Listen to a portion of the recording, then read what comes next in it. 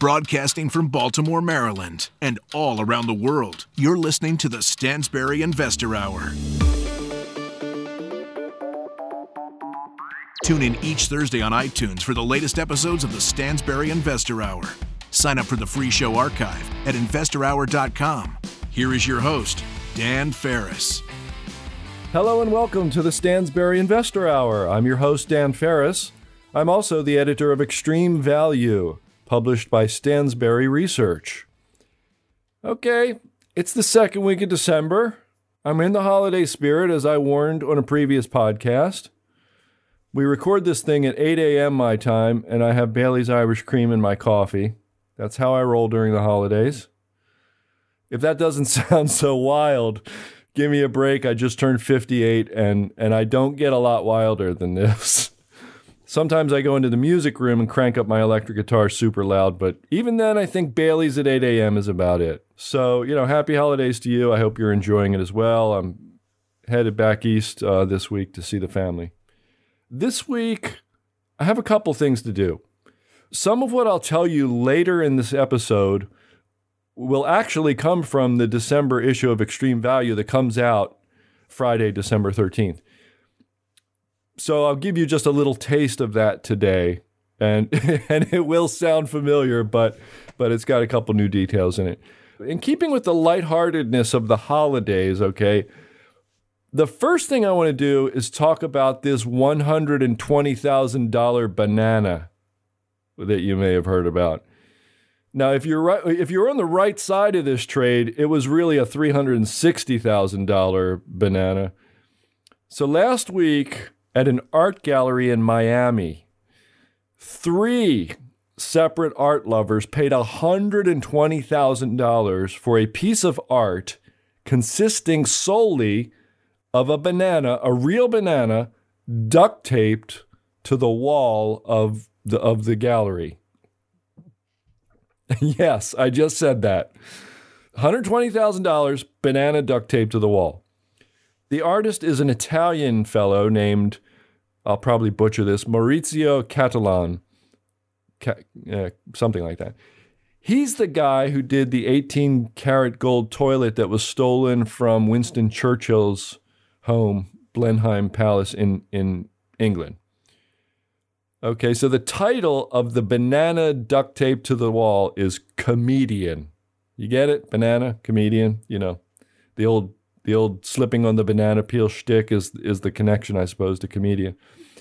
And, it's not a completely original idea. I mean, Andy Warhol did a painting of a banana once, and he did paintings of lots of other fruits too, and they were very kind of whimsical in nature. I guess everything Andy Warhol did was pretty whimsical in nature. So this is in that tradition, if tradition is the right word, the tradition of weird fruit art. The banana was on display at the Gallery Peritam booth at the Art Basel Miami Art Fair at a convention center in Miami.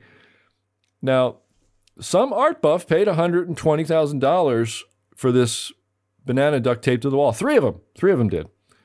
And it immediately made me wonder a couple of things. First, how do you get it home? Do you take the whole wall with you? Does the artist supply you with replacement bananas? Because what's that banana going to look like in a few days? You have to replace it, right?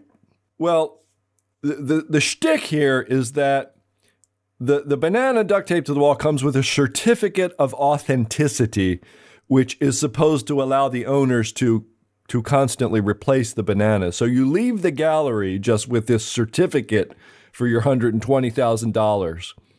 And, the certificate says you're one of the 3 idiots who paid money to duct tape a banana to his wall and call it art. So, I thought this could not be outdone. I was like, this is such a scam. Good for him. He made $360,000. But he was outdone. This artist was outdone by a performance artist named David Datuna. And David Datuna walked into the art fair on last Saturday. He walks right up to the banana And there, this thing got a lot of attention. So there's a lot of cameras on it, and it's lit. It's got the lighting on it, like it's a piece of art. And he walks right up to the banana. He pulls it off the wall. He looks at the crowd and he says, "Hungry artist," and eats the banana in front of everybody. He's immediately asked to leave. The gallery director said, "Datuna did not destroy the artwork. The banana is the idea." With a straight face, that's what the gallery director said. "The banana is the idea. The banana is the idea." If that's not the single greatest quote of 2019, I do not know what is. I work hard, and Mike Barrett works really hard to produce ideas for the Extreme Value newsletter. We work hard to produce ideas for this podcast as well. If I had known that I could make 360 grand by pulling bananas out of the fruit bowl on the kitchen table and duct taping it to the wall, well, I'd have done that instead. The police were called in to guard the replacement banana. They replaced the banana and called the police in. But it actually, and the guy, Datuna, the guy who ripped the banana off the wall, he posted on Instagram and he said, "Art performance by me." I think it was a shot of him eating the banana. He said, "Art performance by me. I love Maurizio Cattelan's artwork, and I really love this installation. It's very delicious." That's what he said on Instagram. Okay, it ain't over though. That's not all. On Sunday, this past Sunday, December 8th, the folks at the art show announced that the work was no longer on view because, as the article said, quote, "crowds surrounding the installation posed a serious health and safety risk as well as an access issue," end quote. So the access issue means the thing was so mobbed, people couldn't get to it. And it was so mobbed that, there's a danger of, I don't know what. I mean, could you imagine if they hadn't removed the banana and hadn't removed the installation? The headlines, 2 dead, many injured as Miami art lovers stampede toward banana. I think you'll agree with me that this entire affair is, how would one say, off the wall. The banana story, look, crazy stuff. This is a very end of cycle, sign of the top crazy story. And even I noticed a friend of mine on Twitter, a Twitter friend, haven't met him in real life, but, Twitter friend, we go back and forth quite a bit. He says that he published a chart of the S&P 500. He says the most ominous chart he's ever seen in his life. And he titled it, the $120,000 banana top. So just a crazy story. Modern art is crazy, but it's obviously alive and well and, duct taped to a wall in Miami or wherever the three, took their certificates of authenticity to duct tape their own bananas. And the banana story, it made me want to revisit like the most expensive artworks in history to date. I find that a fascinating topic. I found a short list of the 7 most expensive artworks, according to a website called artspur.com. And Artspur, before they listed the 7, they mentioned that in 2018, a guy named David Hockney, an artist named David Hockney, made history by auctioning his painting called Portrait of an Artist for $80 million, making him the most expensive living artist. So $80 million, most expensive piece of art, with the artist still alive. Good for him, Good for him. He painted this painting, Portrait of an Artist, in 1972. There's one guy with sort of a 70s looking haircut and jacket standing next to a built-in swimming pool, and then there's another guy swimming in the pool and he's looking down at him. And it's not the greatest job of painting. I'm sorry, it's just not. And they're up on a hill, apparently. It looks like they might be out west somewhere because it looks like they're cactus, but it's very green though. So I'm not quite sure where they are. supposed to be anyway. So that's that. All right. And we'll just run down the list of 7. There's some interesting stuff in here. Number 7 is called Reclining Nude by Amedeo Modigliani, $170 million. He painted it in 1917. It's a very nice looking painting. It sold for $170 million in 2015. Okay, and apparently there's a series of these paintings, and another one of them was sold in 2018 for $150 million, just kind of missed getting on the list here. Number 6 is Pablo Picasso. Not surprised to see him on the list.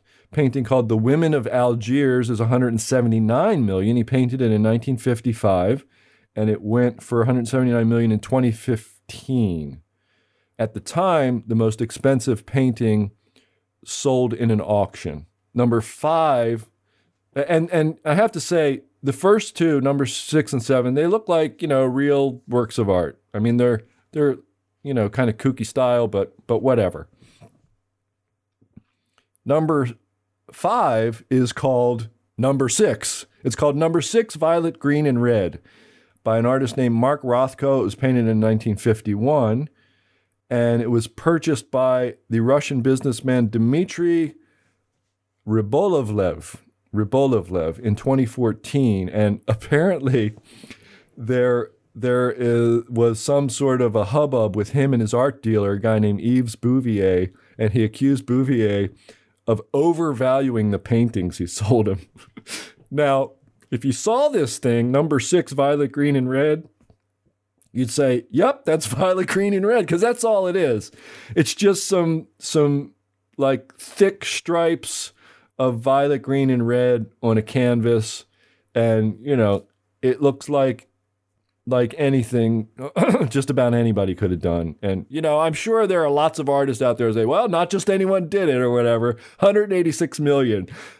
Yeah, I'd say he probably overvalued it by about $186 million.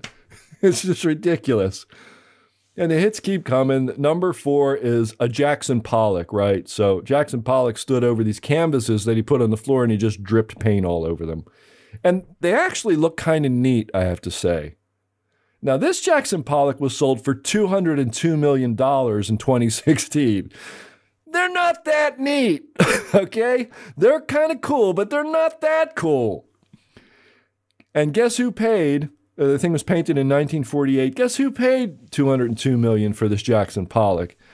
The billionaire hedge fund guy, Ken Griffin, who apparently has been collecting art for decades. And he bought this one and another one on the list, lower down on the list, for even more. I don't know. I have some thoughts about this that I'll share with you when we get through the list. Number 3 is The Card Players by Paul Cézanne. Okay. I think we're getting into artier territory. For $274 million, painted in 1895. And it doesn't say when it was sold, but it was bought by the royal family of Qatar, which some people pronounce that country Qatar, but I'm pretty sure it's Qatar. My brother spent a lot of time there when he was in the Marine Corps, and that's how he always said it. $274 million. I mean, look, it's a lot, but I don't know. Number 2 is a tie between 2 paintings called, one is called When Are You Getting Married by Paul Gauguin, and the other one is called Interchange by Willem de Kooning. Now, the Kooning painting, and they both went for, it's believed they both went for $300 million.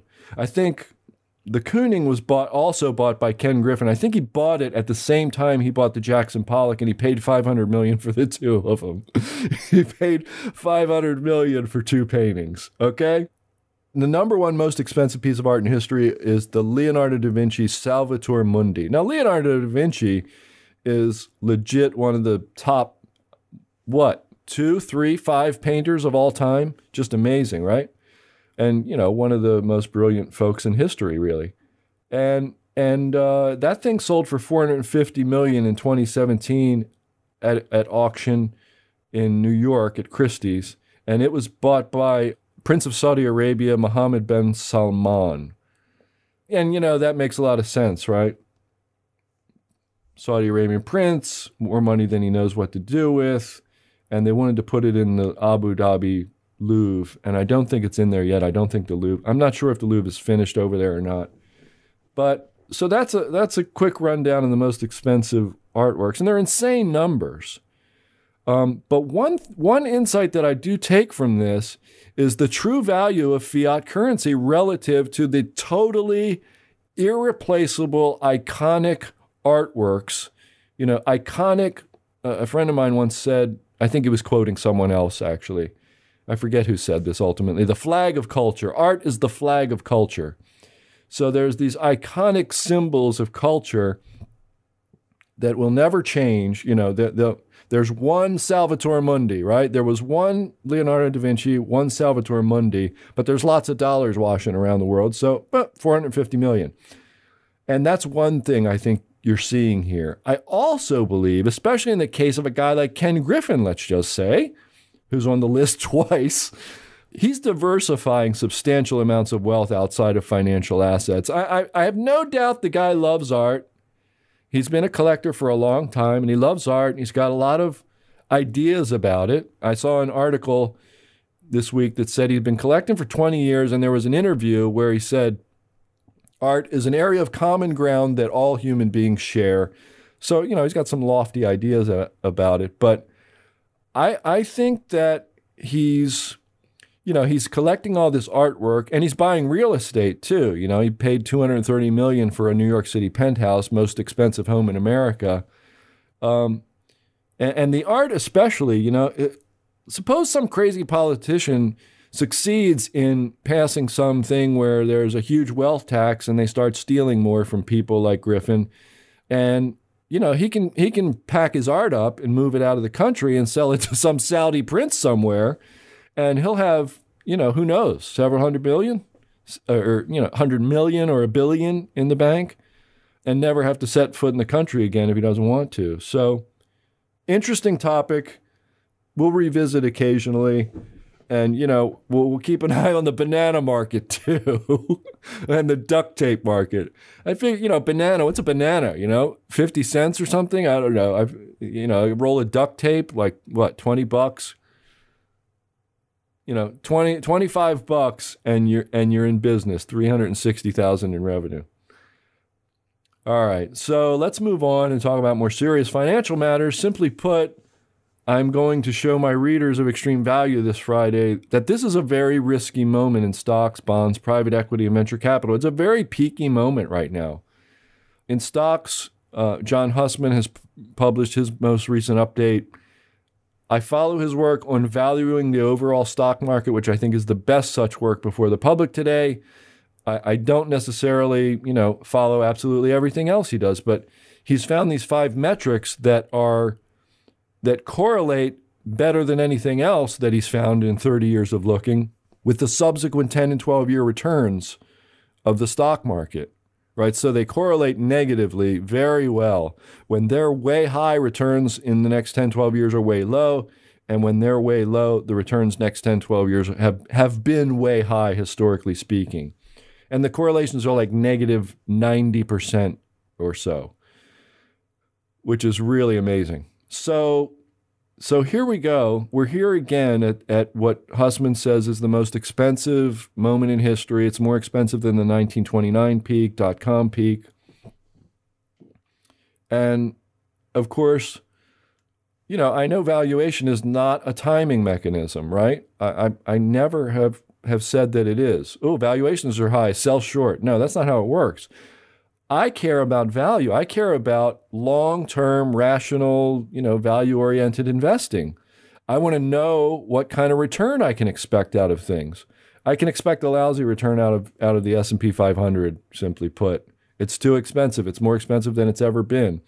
And don't write in and tell me that I'm stupid because the S&P 500 is hitting new highs and therefore it's the most expensive. That is not anything like what I said. That's a new high in price. It's not a new high in valuation. It just so happens to correlate with a new high in valuation. Valuation is the price relative to the value you get, the earnings power that you're buying. Okay? That's what I mean.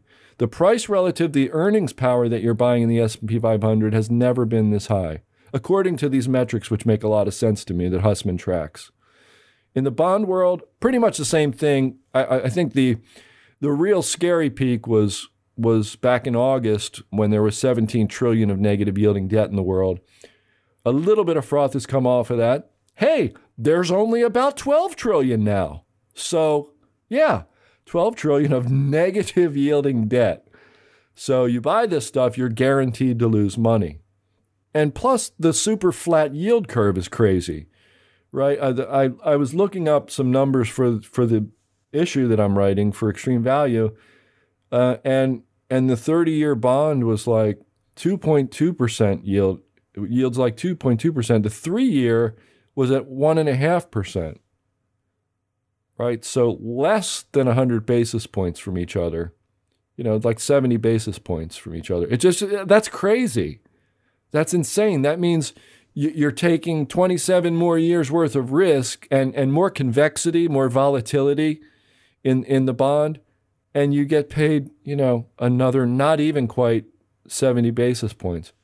Insane, truly insane. The long end of the yield curve has got, the yield has to come up, the prices have to come down. I think you can buy the short end, but you can't buy the long end. In fact, this month in Extreme Value, I do offer a way to buy the short end of the curve. So in private equity, there's $800 billion in cash sitting in U.S. private equity firms. Worldwide, well over $1 trillion. And once they lever up in the U.S., that $800 billion will translate to at least $2 trillion, maybe more. So, maybe you say, well, Dan, that means that, they're going to be buying stuff and pushing asset prices up. Well, they already have. And I cover that in the newsletter, so I won't give you the details, but the valuations are already pushed to public equity market valuation levels. So, very peaky there too. And that's where well-heeled folks go, right? When they're kind of burnt out on Facebook and Google and stuff and bonds that yield next to nothing. They put 5 or 10 or 25 million into private equity. But the returns there are sucky from here and have been sucky actually for a little bit. So venture capital is another interesting place. There's $1 trillion in venture capital assets under management. $1 trillion. That's more than twice what it was 5 years ago. It's over $1 trillion. It was one number I saw was 1.3 trillion. I think a little bit of froth is coming off of that too. A guy named Chris Duvos from a firm called Ahoy Capital says it's been a rocking, rolling party for 5 years and someone just turned the lights on. Right? They're pulling the punch bowl away in venture capital. Vitaly Katzenelson, friend of mine, money manager, kind of a conservative, value-oriented guy. He's been on the program several episodes ago. He calls venturecapital.com 2.0. And, if you look at the lousy returns from Uber and Lyft and other, VC-backed IPOs, and the WeWork IPO never happened, it's starting to look like the party is definitely over. Wall Street Journal published an article said $100 billion has come off the valuation of these companies. And we know, of course, where $39 billion of that came off of WeWork. Yeah, from $47 billion to $8 billion. So that's looking like, that's the .com spot in the market really today. And it's over. It's done. And I think in general, I would just say that investors lack imagination. I've covered this before. I've said it before over the past year, but they can't imagine Facebook, Amazon, Google, Apple, Microsoft. They can't imagine these companies underperforming. And yet, we mentioned previously the research by Rob Arnott at Research Affiliates. And Arnott did something called Top Dog Research, where he found that the biggest market cap companies in the world and in various sectors perform lousy, over the next 10 years. It's a long-term effect. Like once you become the top dog in the world, the biggest market cap company in the world, your returns for the next 10 years have been dismal, historically speaking.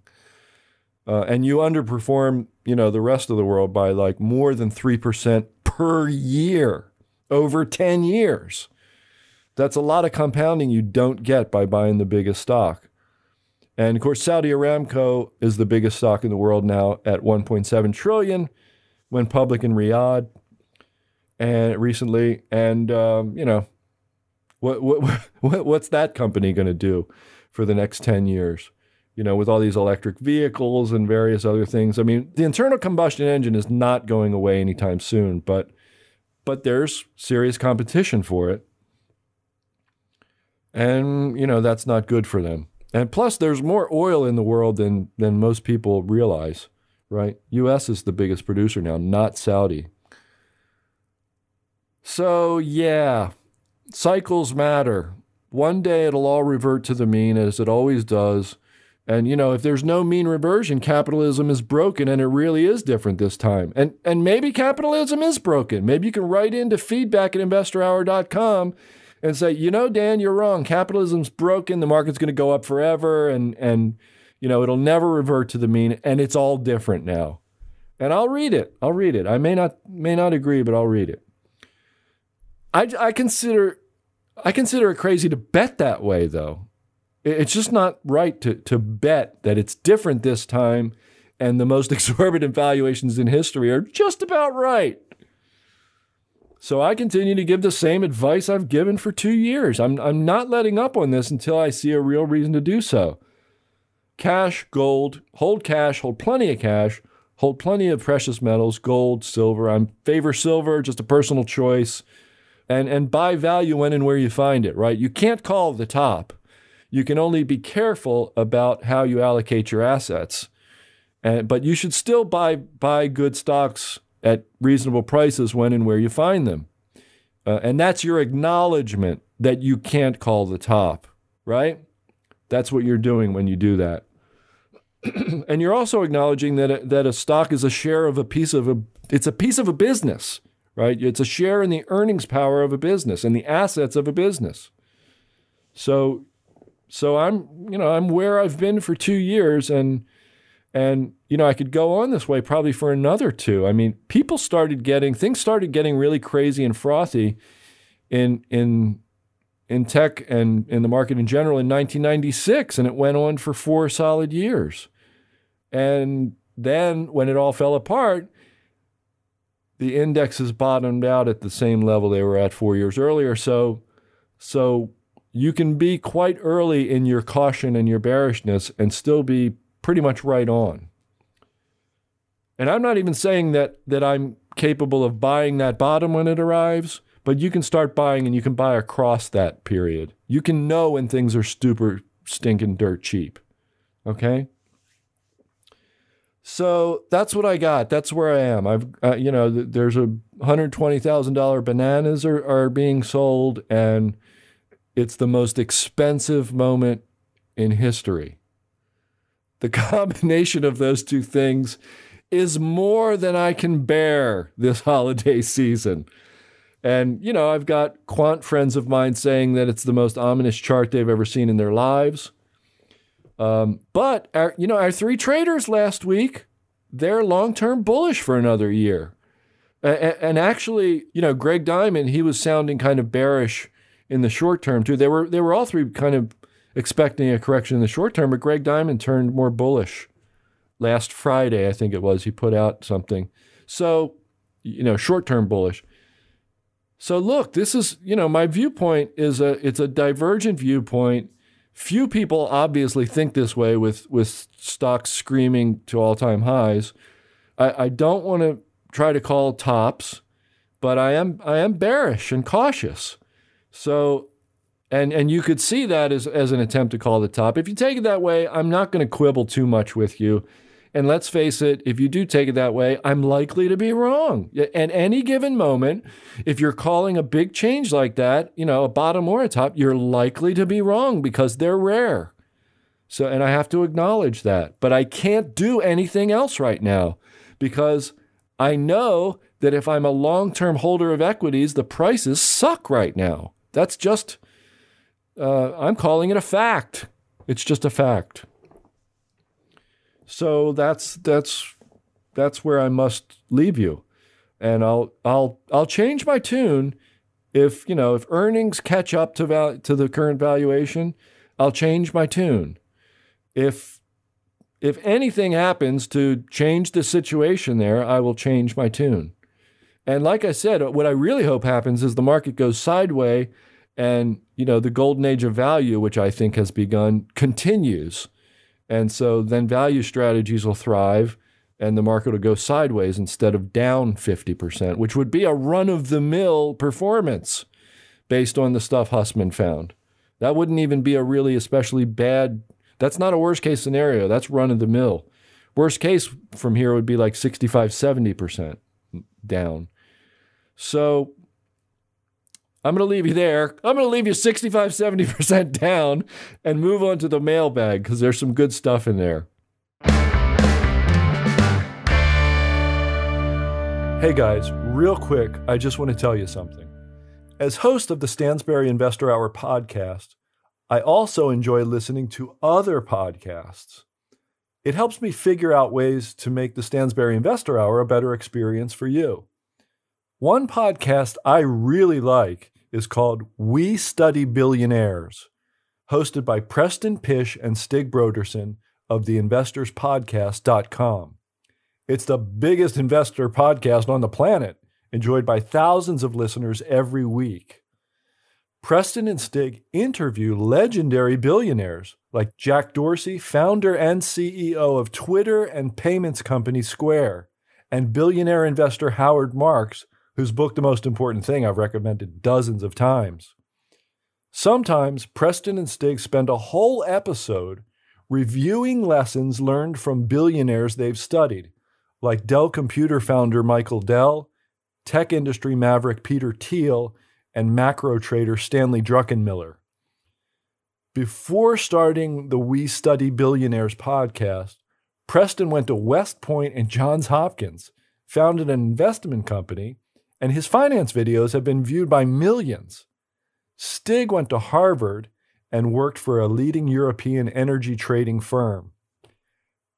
They're smart, experienced investors who know the wealth-building secrets of billionaires better than anyone, and their listeners love it, and I'm one of those listeners.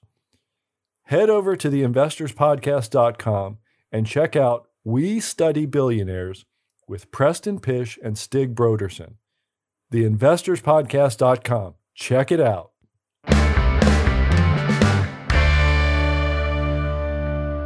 Okay, the first item in the mailbag, which, of course, this is our weekly conversation, right? This is where you and I get to talk.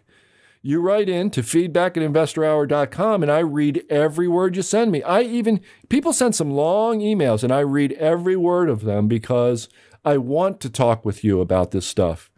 And I want to know what's on your mind generally, too. So I read all kinds of stuff. People express views on all kinds of things that don't necessarily make it into the mailbag segment. And I read them all every week. Feedback@investorhour.com. Send in comments, questions, politely worded criticisms, book recommendations, whatever. Holiday drink ideas, anything you want. But the first one here is by Lauren S. And Lauren S. begins her email, Dear Buck and Porter, now that TD Ameritrade has eliminated trade commissions for most equities, does it still make sense to be enrolled in a DRIP, a dividend reinvestment plan, DRIP? The main attraction was the additional shares with no commission, but now maybe it's better to take the cash and invest it wherever I want. What do you think? Thanks, Lauren S. Well, Lauren, I didn't get a hold of Buck and Porter. My name's Dan. Hi, Lauren. My name's Dan. I'm the host of Stansberry Investor Hour and have been for a little over a year. And Buck hasn't been here for, I think, last December, about a year, and Porter hasn't been here in over a year. Just an update, Lauren. You're busy. I get it. But yeah, the point of a DRIP, I don't think is what you said. I don't think the point of a DRIP, the main attraction, is the additional shares with no commission. The point of a DRIP is to put your money into a really good dividend-paying stock and reinvest those dividends to compound at the highest possible rate over time. That's the point of a DRIP. The additional shares with no commission is kind of a nice little added bonus. And as you point out, now they're all no commission. So that's really great, right? At least that's what I think the point of a drip is. If this is the point of a drip for you, then that's the way you roll, and I respect it. But I believe that the point of a drip is to compound at high rates in conservative stocks that pay and even raise their dividends regularly. So moving on, Gerard O. has kind of a long email here, and I'm going to read some of it, and then I'm going to try to sum it up rather than to read the whole thing. Gerard O. says, Dan, has an analysis been done of the relationship between corporate stock buybacks, debt issuance, and the relative proportion between them considered appropriate on the balance sheet and corporate decisions to restructure as or invest in an asset-light business model? I think the wording is a little off there, Gerard, but I think I understand what you're asking. And then he says, is there any relationship between the asset-light business model and the predictive value of fundamental finance metrics that analysts use to assess the future returns on equity investments? Maybe, I don't know. But then your other point here is, you say, I'll just read later on in your email where you say, I'm concerned that our nation, many within its population, are adversely affected financially and ill-suited to the job opportunities in an asset-light model if carried to an extreme based on corporate financial metrics such as an ROA or ROI. And he also talks about a fellow named Victor David Hanson who wrote some history books. And Victor David Hanson said the old adage, quantity is its own quality, and it sums up the massive economic, population, and resource advantages of the Allied nations, and one reason Allies triumphed over the Axis in World War II. And he says, are the free nation states losing this global economic advantage to authoritarian and totalitarian states? And the point that I believe Gerard is making here is he's saying, well, if they're the ones building all the infrastructure in their countries, and, China's got a lot more people than we do, so they need a lot more infrastructure, then they're going to have this quantity as its own quality advantage over us. I don't know, Gerard. I hear you. I think what you're identifying here is just an expression of another big advantage that China is going to have over us. And I think they will. I think the future belongs to them. And I don't like the fact that they're still a totalitarian nation. And there's, you can't own anything in that country. And to me, it's like if you ever saw the Borg in Star Trek, China's too much like the Borg. The whole society tolerates being shoved around and told what to do and surveilled and censored and just controlled. And frankly, if they didn't tolerate it, I don't know if they would have any idea what to do. So I don't think they're going to change much. And I think the Borg is going to attach itself to all of humanity and, become the dominant force in the world over the next several decades. I mean, I'm heartened by the history of the Soviet Union, which was a top-down controlled economy that fell apart because it was that way, and because it was a giant prison. I think China seems like somewhat less of a giant prison, and I don't really, I should probably stop talking about it because I haven't spent enough time there. And folks who have spent enough time there say, hey, it's great. They're more capitalistic than we are, which I think is baloney. So I don't know. Gerard. This is a complicated point. I'm curious if anybody has any expertise to share, and maybe they should write into feedback@investorhour.com and share it with us. You've opened up in a gigantic can of worms that your host is unfortunately ill-trained and ill-informed to really comment much further on. All right, next one is from Robert V. Robert V says, Sir, love your podcast. You're a great host. Enjoy you more than Porter. From your investment newsletter, Extreme Value, I bought your newest gold investment you raved about. So far, I lost money on that investment. Are you still convinced it's a great investment? Well, you didn't lose anything if you didn't sell it, but I can't comment on what the specific stock is because that's for Extreme Value readers only. But I will tell you that if you go to the newsletter on the website there, you can see all our latest updates, and we haven't changed anything. And I think, in fact, that 2020 is probably going to be a good year for precious metals. Just a suspicion, because stocks are so highly valued and bonds are paying diddly squat. So when you get, and there's still 12 trillion of negative yield out there. So when you get into those kind of circumstances, when the stuff that's supposed to yield and pay you some income doesn't really pay you much, if anything, gold tends to shine. All right, next, we have another long one. I will not read the whole thing, from Devin C. And Devin C. says, "Hello, Dan. Hope the holiday season finds you well and your mother continues her improvement. She actually is, and thank you, everyone, for all the well wishes. Big fan of the podcast. I never miss an episode. Recently, I have noticed an interesting trend that you seem to be a part of. I will preface this with the fact that I tend to mirror your overall investment and market thesis, as I find the common sense approach to things to be logical, even though the world and markets tend to not act logically." LOL, he says. So on to my observation. I tend to follow podcasts and investors that for the past year or two have been touting the fact that the market is overly due for a substantial correction. I tend to agree. However, over the past month, I have noticed a lot of smart people, including yourself, shift slightly in not necessarily their outlook, but in where they believe the market is going. It's almost like the bears and gold bugs and people that have been calling for a correction have become exhausted at the market continuing to make new highs and have conceded that perhaps this trend isn't as close to an end as we thought.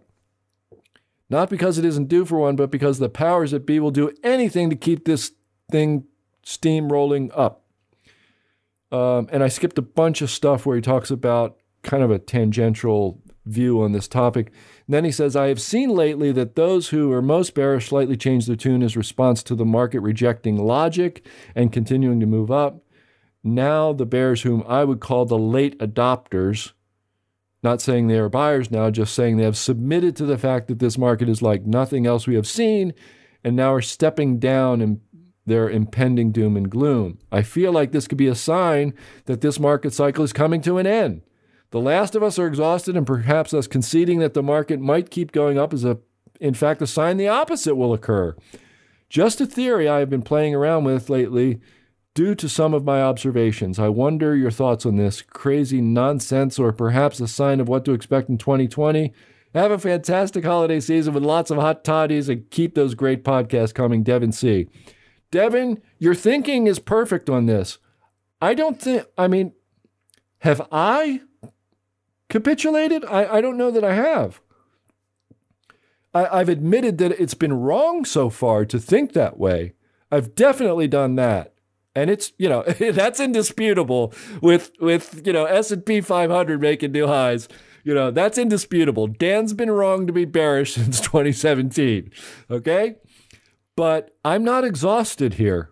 And I don't think it's a good time to get exhausted. I might get exhausted if we corrected 20% again and then started on another correction. Maybe. It depends. Other stuff besides market action isn't my thing. If a correction took us down into really dirt cheap territory and it was, far down enough, and I started seeing a bunch of bargains and I thought, wow, this is really great, then I'd say, wow, this is really great. But otherwise, I hope that I haven't misconstrued my own view. I'm not exhausted, but your idea that anecdotally, when the last bear is gored, that's the top, is a very good idea. Maggie Mahar's book, Bull, has a wonderful story about a woman named Gail Dudek, who was one of Louis Rukeyser's, I forget what he called them, his elves or something, and all the elves continued to be bullish into like 1999 and early 2000, and he kind of fired her on national TV. Like somebody called her up and said, "Hey, Louis Rukeyser just fired you on TV from being an elf," because she was bearish. And of course, she was bearish and persisted in her bearishness. 1999, 2000, she was spot on. And the other elves, like, he was disappointed in the elves eventually. I think he just like stopped referring to them. He stopped talking about them because I think they either all turned against him or the market was plummeting and they were staying bullish or something. I forget exactly what played out there, but the whole elf thing just destroyed him and made him look kind of stupid. And we figured out that, Rukeyser didn't really know anything. He was just kind of a bull market cheerleader. But you're right. And I agree. And look, I'll confide in you, okay? I'll confide in everyone. I almost called the December issue of Extreme Value the crash of 2020. The only problem with that is it's a prediction. And yours truly just ain't in the prediction business. And it wouldn't surprise me if we got a big downturn starting in 2020 and maybe leaking into 2021 or even 2022. But I can't do predictions. It's too foolish. I cannot behave that way. It is too foolish. So, I'm not calling it that. And I never will. Maybe with a big question mark next to it. Maybe I could get away with that. So you're right, Devin. I kind of agree, but I haven't changed. So that's it, folks. That's it for another episode of the Stansberry Investor Hour. I'm your host, Dan Ferris. You can listen to every episode we've ever done and see a transcript for every episode we've ever done by going to our website, www.investorhour.com. We get a lot of emails about transcripts every week. We do have one for every single episode we've ever done. To see a transcript, go to www.investorhour.com, click on the episode you want, then scroll all the way down.